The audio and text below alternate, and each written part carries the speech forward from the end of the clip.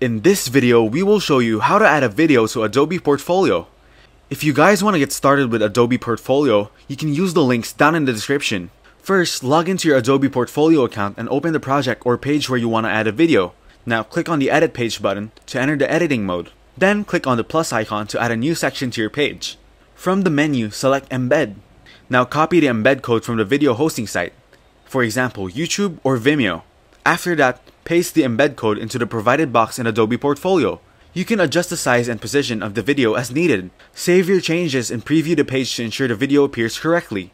So that's how to add video to Adobe Portfolio. Make sure you use the links down in the description to get started with Adobe Portfolio. If this video was helpful, please consider leaving a like and subscribing to my channel. With that being said, I'll see you in the next video.